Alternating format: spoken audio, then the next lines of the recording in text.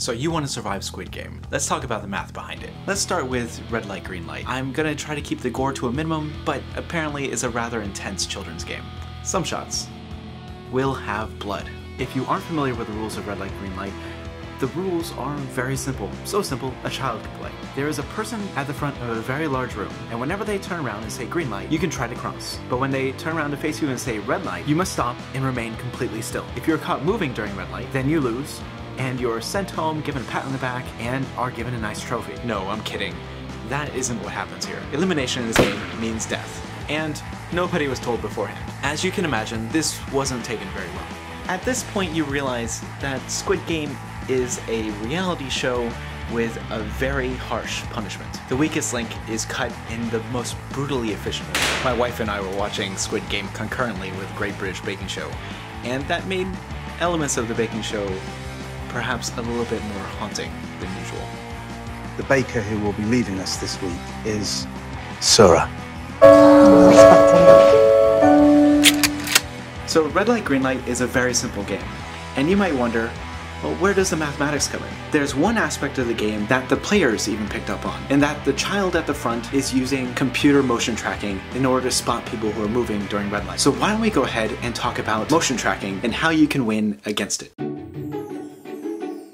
For motion tracking, there's one algorithm that is the gold standard, and that is the KLT feature tracking algorithm. It's a really easy to understand algorithm, and it's included as part of MATLAB's computer vision toolbox. Essentially, you have an object that you want to track, and you would like to know how much it is moving. So you take 2 frames from your video, and then you take their difference. Then you take a look at the sum of the squares of the difference at each pixel, and you define that as your metric, defining how far apart these 2 images are. Suppose we have a single white pixel that is moving in a black background, and we would like to know how much it moved. If we have 2 images of this moving pixel, then all we need to do is we need to shift one until it's lining up with the other one. When they're not aligned, we're gonna end up getting the sum of the squares of the difference between the 2 pixels as being 2, because we're always gonna have a black minus a white pixel and a black minus a white pixels in 2 different places. And everywhere else, they match up, because it's all black pixels. Then, when they all line up, we have black pixels everywhere matching and the 2 white pixels matching. Then those differences are gonna be 0 everywhere. So then the sum of squares distance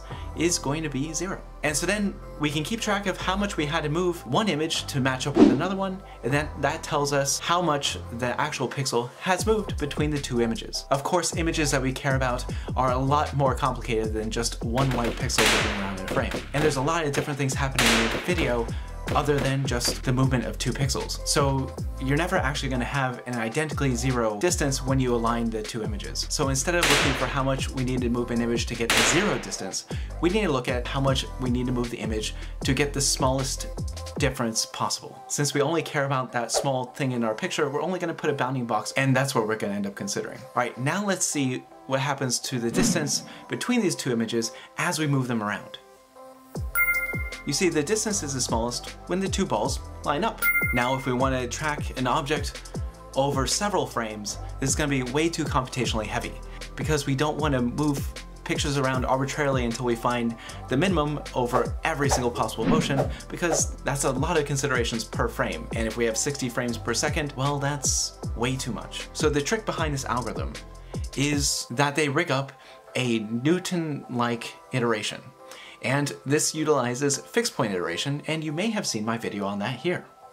Essentially, they take 2 images and they represent them as f and g, and they shift f around to match g. Now, instead of using f directly, they use a linearization of f to shift it around. So f of x plus h times f prime of x, where f prime is really the gradient of f. And the idea is that if you only use a very small neighborhood of h's, then that's going to represent f pretty close. And of course, we're assuming here that between 2 frames coming at, like, say 30 or 60 frames per second, that you're not going to need a very large h anyway. Now, to find the best shift, what they do is they take that distance we found earlier, and they go ahead and plug in f plus h times f prime and g inside of there, and then they minimize over h, which means that we're going to take that error and we're going to take its gradient and we're going to set it equal to 0.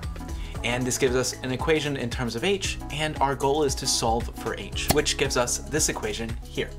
Now, this is pretty close to the entire picture, but they do change things by adding a weight. And then they turn this into an iterative algorithm. And so you can see it just like this. And this is a sort of Newton's type of method. And what is really important about using the Newton's type method is that we no longer need to try every single h in a neighborhood, but we can use Newton's method to hop over there in just a few steps.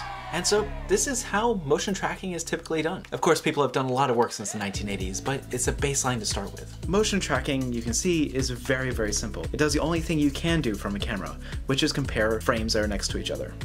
And so if you stay still enough and you don't move significantly between two frames, then it's not going to really detect any motion. Also, the players even realized if you put somebody between you and the camera's not going to pick up any motion at all. But yeah, so now you know how to survive the first game of the Squid Games, and if you want to learn how you can survive game 2, well then please like and subscribe and come back next time.